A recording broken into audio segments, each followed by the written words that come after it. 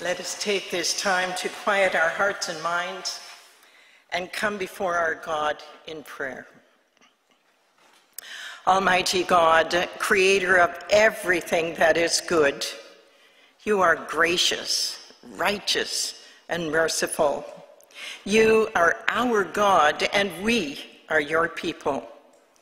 Each one of us is known and loved by you.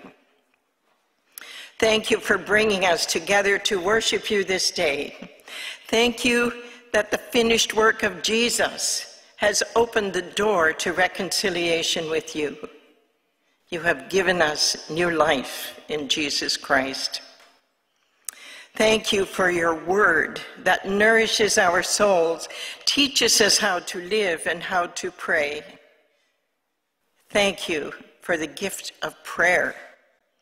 You have made a way and invited us to call upon your holy name at any time.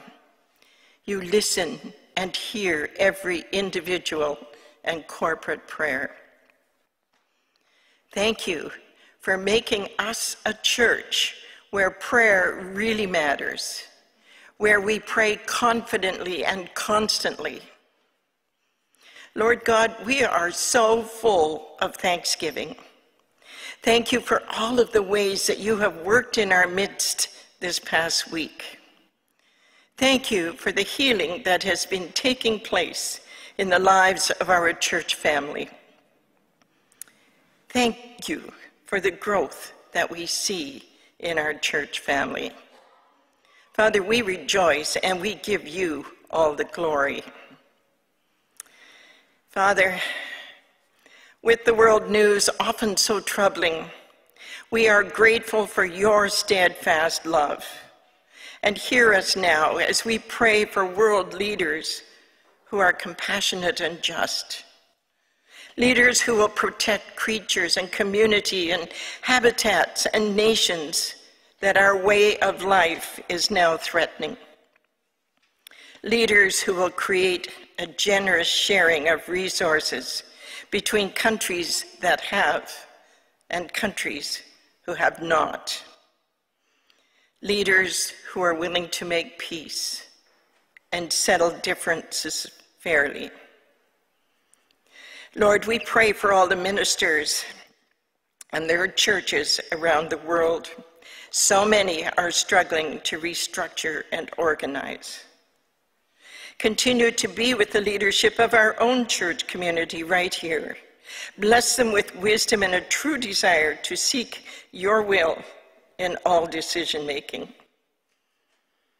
Father, thank you for the unconditional love, caring, and compassion that you hold for all people.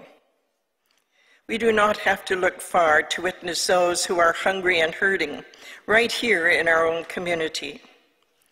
Revive the energy and the dedication of all who serve their needs. And prompt us by your Holy Spirit to show your love and to bring your light into their lives. Lord, we bring before you all who are struggling with mental and physical health concerns. Those who are having to manage the side effects of cancer treatments. Those who are waiting for diagnosis and treatments.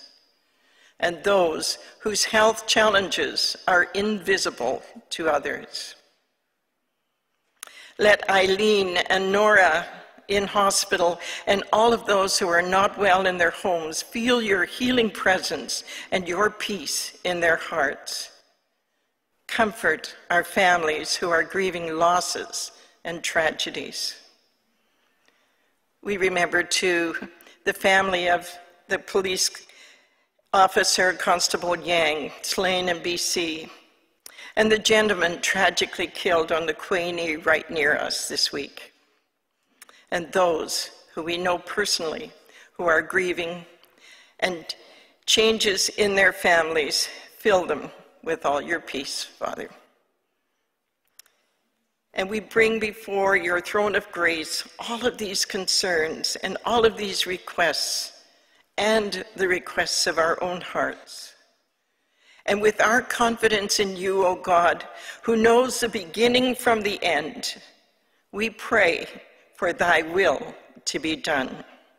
So hear us now as we pray as Jesus taught us to pray. Our Father, who art in heaven, hallowed be thy name. Thy kingdom come, thy will be done on earth as it is in heaven.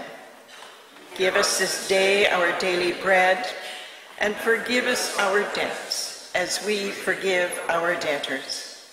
And lead us not into temptation, but deliver us from evil. For thine is the kingdom, and the power, and the glory, forever. Amen.